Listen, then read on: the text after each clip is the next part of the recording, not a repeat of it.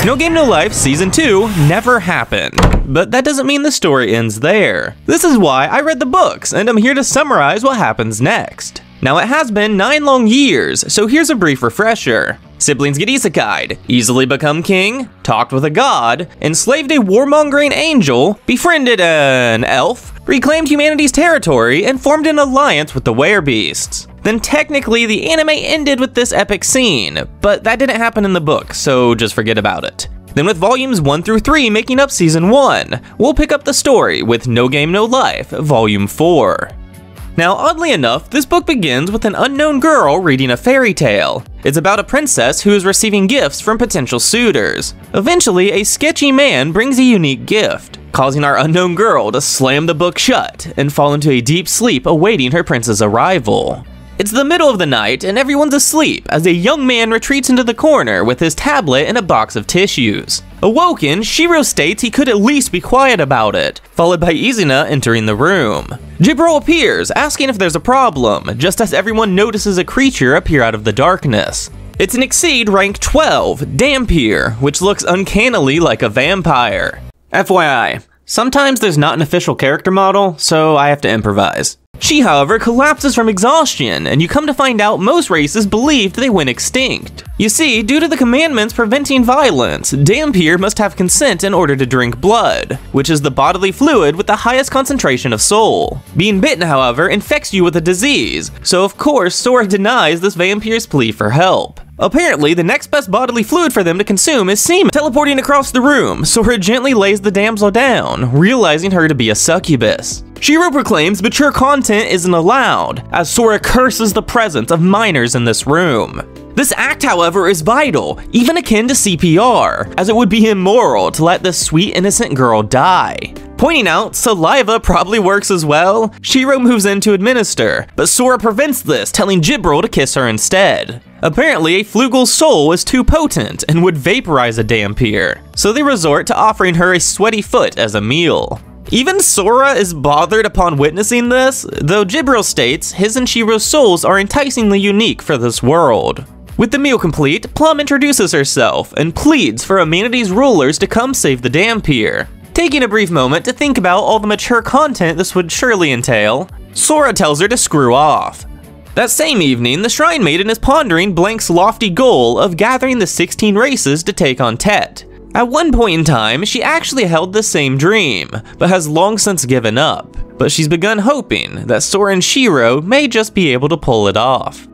Over in the kingdom of Elkia, an exhausted Steph faces off against a table of nobles. After reclaiming humanity's lost territory, Sora ordered her to return home along with Ino to begin managing it. The nobles have been constantly challenging her for this land, which has prevented her from sleeping. Steph declares she's all in, causing these spineless nobles to fold. After they're gone, she screams the nobles are useless, and Ino points out they're at least easy to control. The original plan was for Ino to help Steph win, but they quickly realize she's learned so much from battling Blank that none of the nobles ever stood a chance. Steph then has an epiphany. She could just get rid of the nobility and rule this land as a dictator. Though suddenly she spots a glimpse of Sora and leaps into his arms, smashing face first into the wall. Ino then politely carries Steph off to bed, as she mumbles that Sora and Shiro are probably just goofing off. Back in the Eastern Union, Blank is petting a line of werebeast girls while playing yet another game against the Shrine Maiden. They ask what is love before announcing their umpteenth victory. The Shrine Maiden is curious how they cheated, but they didn't. Shiro just memorized all the pieces while Sora guessed what she would do. They won 3 demands with this victory, first of which is that the Shrine Maiden is to set up fair trade between humanity and the werebeasts. Their second demand is the same as many times before, and she reluctantly allows them to pet her tail, just barely managing to hold in her enjoyment. Moving on to the third demand, they explain that a certain Dampier was rejected, and as payback, spread the word of their petting skills all across the Eastern Union. Plum declares her race is at stake here, followed by the Shrine Maiden ordering the werebeast to leave Sora and Shiro alone. Once they're gone, Sora brings up the city of Oceand, which is located under the sea, and is home to Exceed rank 15, Siren, which are known to be the dumbest race. You see, after Sora rejected Plum's offer, she revealed that her race will likely go extinct without them. Knowing they need all the race pieces to challenge Tet, they prompt her to explain. Plum's eyes glow of magic as Jibril and Izuna jump in front of them to defend. Dampier specialized in illusion magic, though Plum was only deactivating a spell on herself. It's explained that sirens are only women who reproduce using men from other races. Sora wonders why they're not visiting Siren right now, and Jibril explains that men don't survive the encounter due to all their soul being sucked out. Jibril, growing ever more excited, reveals that a Dampier's bite causes sunlight to become deadly to you. However, Siren live at the bottom of the ocean. So Dampier came up with an idea. Siren will give them blood to drink, and in return, they'll trick males from other races into sleeping with the sirens. Though somehow, the superior Dampier lost to the dumbest race, so now their males can only drink blood from Siren, and must even help them reproduce. Assuming correctly, Sora states that Dampier set up a game to be a draw, but Siren was too stupid to realize and ended up winning. Even after all this, both races still manage to survive, because each generation has one Siren who can actually reproduce without murder. Sora and Shiro are genuinely impressed, until Jibril speaks up again. The current queen decided she'd wait for a prince, and has been sleeping in a magical slumber for the past 800 years. Due to this, the Dampier males can no longer reject the other sirens, which has caused them to all die out, except for a single young boy. However, using magic, they can play a game versus the queen, where you try and win her love with the objective of causing her to wake up.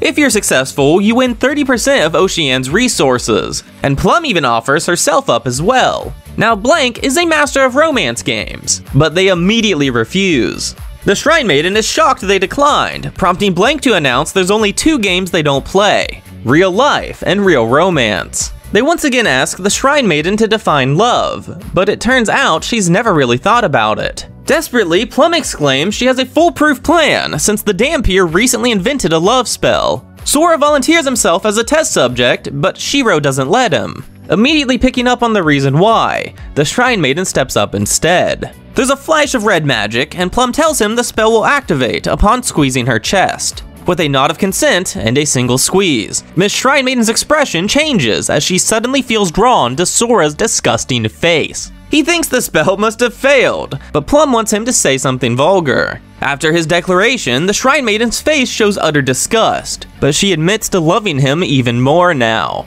Plum proudly states that's just what love is for her, and Sora pleads for it to be turned off. Miss Shrine Maiden is very pleased with that experience, though the group wonders why Dampier didn't use this to win for themselves. That's because the spell requires a realistic pairing, and the last Dampier boy is too young to even reproduce. After briefly reading something on Shiro's phone, Sora proclaims he doesn't want to use the cheat spell if it can be avoided. Miss Shrine Maiden finds that amusing, and Blank admits they use tricks, but never outright cheat. They wish for the Shrine Maiden to join them in this game, and ask if she knows anyone who'd be useful. It's then revealed that Ino has taken 30 different wives throughout his years. An explosion rocks the castle, hurling Steph from her bed. Sora immediately insults Ino's promiscuity, followed by Izuna calling him a playboy. He lowers his head to the Shrine Maiden, as she orders Ino to accompany them to Oceane, as his Riz will be needed. Sora then compliments Steph, who's feeling a mixture of happiness and anger. Miss Shrine Maiden says that Ino has done a good job here, but Sora rejects this, declaring Steph to be the reason Elkia is in peak condition. They were 100% confident Steph wouldn't lose to any of the nobles, though she's scolded for accepting too many games and not resting properly, though he genuinely thanks her for the job well done. She thought they wanted her to work that hard, but Sora steps closer, causing her to go quiet. He thoroughly explains why they need to go to Oceane, and she realizes they were working just as hard as her this whole time. Sora then asks her to sew everyone a new swimsuit. Laying on the beach, with a group of animal girls fanning him, Sora complains that someone is only wearing a loincloth. The adorable Izuna appears first in a school swimsuit, followed by Sora freezing up upon witnessing Steph's bikini. Though a moment later, Jibril and the Shrine Maiden arrive, causing Sora and Ino to praise whichever deity created them.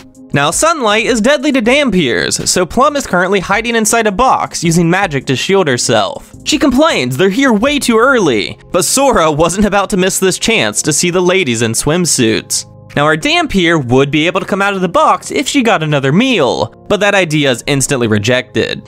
It's explained that a Dampier's strength depends on which race they drink blood from, followed by Sora wondering why Flugel is so much stronger than Elf when they're only one rank apart. Apparently, ranks 16 through 7 are known as living things and are primarily physical creatures, while on the other hand, ranks 6 through 1 are known as living beings and are primarily magical entities. On top of this, the power scaling gets even greater, as it would take 6 Flugel to safely take down a single gigant. Everyone is then stunned as the unbelievably cute Shiro finally makes her appearance. With that, Sora, Shiro, Izuna, and Steph play a game, though while that's happening, Jibril nimbly removes the Shrine Maiden's top before being chased off into the horizon. Their otherworldly physical abilities cause a tidal wave to sweep over everyone, and you learn that Steph is the only person here who knows how to swim. A few moments later, Steph is so happy to just relax like this, when an alarm goes off with Sora declaring that's enough. The group instantly begins complaining about the sun, water, or sand, leaving Steph very confused as she apparently was the only person earnestly enjoying this vacation. If you enjoy this video and want me to make more, be sure to leave a comment letting me know. Later on around sunset, Sora gripes they've been waiting forever. Now Plum clearly told them the boat wouldn't be here until midnight, followed by Jibril appearing and confirming she's located Ocean. He orders her to do it, she verifies if it's really okay, and Sora states the Covenant will prevent any harm. Jibril excitingly exclaims it's been so long, and the group nervously backs away as she weaves a massive spell. Using merely 5% of her power, Jibril splits the ocean well past the horizon, leaving Sora to pity the elves she once decimated. Our Flugel proclaims she's now seen Ocean, and as such is able to shift them there directly. Everyone gathers together. Plum mutters something about a water-breathing spell, but Jibril ignores her and teleports the group along with a massive air bubble. They're met with a spectacular underwater city, leaving blank to wonder if Siren really isn't stupid after all. But Plum reveals the Dampier built all of this. Steph and Shrine Maiden complain their explosive entrance will surely be seen as a threat, though in reality they're peacefully approached. A certain fancy-looking Siren wishes to communicate, but the air bubble makes that impossible. So to resolve this issue, Plum goes to drink some blood and returns a few moments later to cast a water-breathing spell.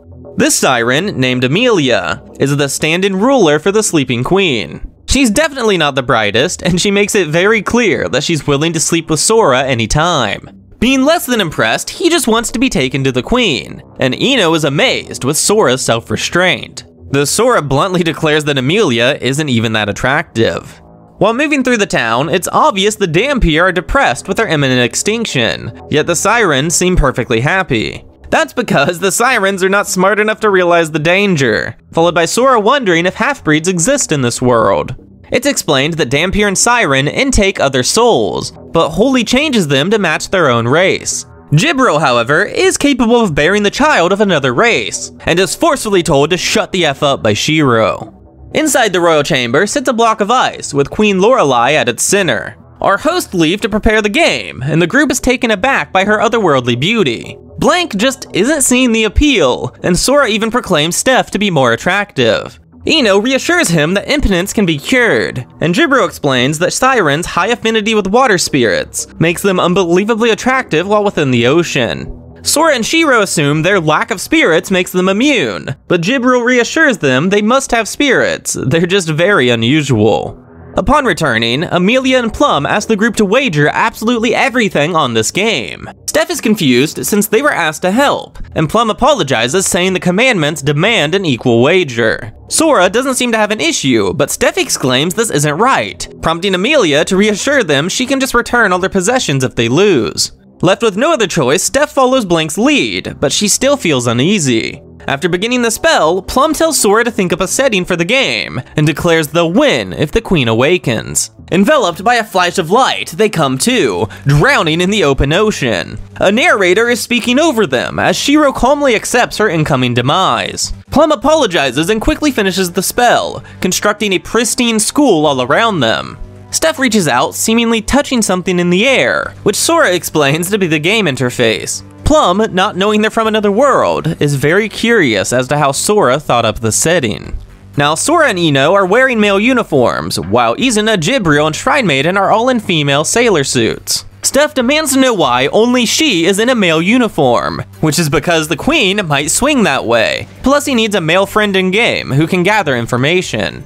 A cutscene then plays with the queen beautifully and elegantly singing. The group is completely enthralled, except for Sora and Shiro. Day 1 officially begins with Plum explaining how the game works, including the heart-shaped button which activates the Dampier's love spell. Sora and the Shrine Maiden tell Gramps to show his skills, prompting him to ask if Sora was going to fake his love. That was Sora's plan, since this is all just a game. But Ino declares love to be all about confessing your true feelings, hence why Sora hasn't gotten any. Smashing the confess button, he sprints toward the queen, immediately complimenting her beauty, instantly dropping to his knees with his face to the ground. He begs the queen to sleep with him. Everyone is shocked. The queen backs away, but Ino grabs her arm, refusing to give up. Thinking of Ino's 30 wives, Sora wonders if this is just what the werebeasts are into. However, the Shrine Maiden is just as disgusted as the rest of them. The queen does manage to escape, and Sora points out that technically, Ino didn't get rejected. Calling it quits for today, they meet up the next, where Steph hands over a pile of character information she's already collected. Sora is genuinely impressed, and Steph wonders if his affection rating may have went up for her, but she's swiftly dragged away by a crowd of girls. On the third day, Plum asks why they're ignoring the queen, so Sora explains that it's best practice to raise your stats first when playing a dating sim. On the fourth day, our group goes on a date, and the fifth, Steph joins the student council. There's another group date on the 10th, excluding Steph, and around the 15th they realize they don't actually have to attend school. By the 20th, they're back at school due to boredom, and they hear a strange rumor about Sora having hurt Steph's feelings. He complains the game engine must be broken, and Plum exclaims they've totally forgot the reason they came here. The 40th morning, they arrive to school to find a barnacle-encrusted statue. The group can't deny his dedication, and Sora recognizes him to be the true embodiment of love. Unbelievably, the queen approaches Ino, causing him to slowly raise his head. Not a chance. Grinding his teeth, he reluctantly presses the cheat button and squeezes her chest. It's obvious the spell is super effective, yet she outright rejects his confession. Now stunned into silence, Sora boldly proclaims that Ino's love was much too good for her. He, however, recognizes it wasn't enough, as he slowly fades out of the game. Sora roars that the cheat spell was supposed to be an instant win, though Plum mutters the love spell can't make the impossible happen. Though there's no need to worry, since Amelia can simply give Ino his freedom. Anyways, Plum prompts them to continue the game. However, Sora's expression grows serious, and Shiro declares they've already won. Gibril and Shrine Maiden say they've had enough, followed by Gibril effortlessly dismantling the magic conjuring this game. Our hosts are very confused, so Blank explains they chose to save and quit since it wasn't against the rules. With an order, Gibril restores their air bubble, as the exhausted Shrine Maiden pulses red due to her blood break ability. It's revealed that she was reading their minds this whole time, and that this entire game is a big fake, as Amelia doesn't even want the queen to awaken. Plus, she was lying about Sora being her type. Gibril does, however, confirm that the love spell activated properly, although while Izuna and Steph are clueless as to what's happening. With another command, Sora orders them back to the beach, and Plum chooses to join them. Amelia threatens to harm Ino if they leave, but Sora dares her to lay a finger on him. Now sitting around a bonfire roasting fish, Steph demands an explanation. Apparently, Plum had been playing them from the start, even though Izuna confirmed she never lied. Sora explains the game's unusual setup, as they were forced to bet everything against the queen, yet what do they get for winning? The queen's love seems to be the reward, but for one, that's the win condition, and two, not an equal wager for their everything. Plum purposely waited until they were underwater to explain this, because she thought the werebeast wouldn't be able to read their mind due to the water pressure. In reality, the Queen's game was a match with Dampier versus Siren, where they bet on whether or not Team Sora would succeed. If they failed, Siren would thus own humanity, giving them males to reproduce with. But if Team Sora won, Dampier would gain their freedom. Then if Team Sora, who wagered everything, managed to win, they'd be rewarded in kind, meaning they'd win everything Siren has. Blank had actually assumed most of this back in the Eastern Union, they just didn't have any evidence to prove it. So to reach this current situation, they went to the beach during the daytime in order to sap Plum's magic. Gibril and Shrine Maiden had their epic battle so they could find Ocean and test out Bloodbreak underwater. Then upon reaching Ocean, Plum had to leave to drink blood, giving Gibril a chance to prevent the water-breathing spell from affecting the Shrine Maiden, thus allowing her to activate Blood Break and tell who was lying. Steph and Plum are at a loss for words, and Sora actually praises Plum's strategy, because whether they won or lost, Dampier would have been spared. However, there was one important point that Plum missed. Love isn't the condition to awaken the Queen. She was being tricked by Amelia the entire time. Anyways, as things stand, Siren will end up devouring the last Dampier male, causing both races to go extinct. Their only realistic option for survival is to wholly surrender themselves to another race. Hence why Blank will now win both races by doing absolutely nothing. Sora and Shiro then excuse themselves to use the restroom, and the Shrine Maiden tries to step away as well, but Steph brings up Ino. It's a fine bargain to sacrifice one man to gain two races, but Steph refuses to accept this. It's revealed that Ino lived his entire life for the good of the Eastern Union, and a crying, quivering Izuna confirms that Gramps was indeed content with this outcome. Though she's confused because Sora once told her that nobody would have to suffer. Steph wonders if it's normal for the Eastern Union to make their children cry, but Shrine Maiden proclaims sacrifices to be part of life. Gibril declares it's unrealistic and even selfish to think otherwise, but Steph angrily refuses to accept this. Sora and Shiro return, to Steph declaring she's lost faith in them for sacrificing Ino. They're unsure why she's so upset, and simply say it's time to go save Gramps. I mean, how could they potentially pass up the opportunity to acquire two races? Not to mention the fact that Blank doesn't quit a game. Plum points out nobody knows how to wake the Queen, which Izuna verifies to be truthful. They recognize Lorelai's been asleep for 800 years, so they highly doubt anybody actually knows the key to waking her. That means the game is to figure out the rules of the game, and since it's not real life or real romance, Blank won't lose. Steph happily explains that she thought they would sacrifice Ino. They'd never do something to make Izuna sad, plus Sora would never abandon such a manly man. Besides, Amelia won't dare harm the hostage, because without him, Blank has no reason to resume the Queen's game. Izuna vows to trust Sora, and Gibril apologizes for purposely riling up Steph. Sora then confidently exclaims they'll actually be acquiring not two, but three races from this situation. A short ways away, the Shrine Maiden wonders if Blank knew that she was testing them, and she acknowledges that she really would have sacrificed Ino. She's beginning to think that she really can believe in them.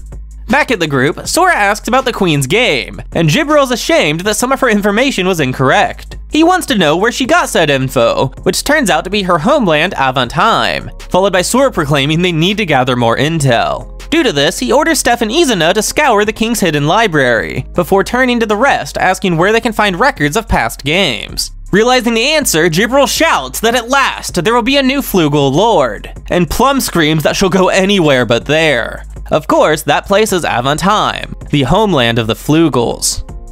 By joining my Patreon, you can view these videos early, and get a massive shout out like my 7 newest patrons: Zura, Swish, Brayden Brown, Ronin13, Deleted, Fudge Waffle, and Black Reaper. Thank you guys and gals, I appreciate all of you.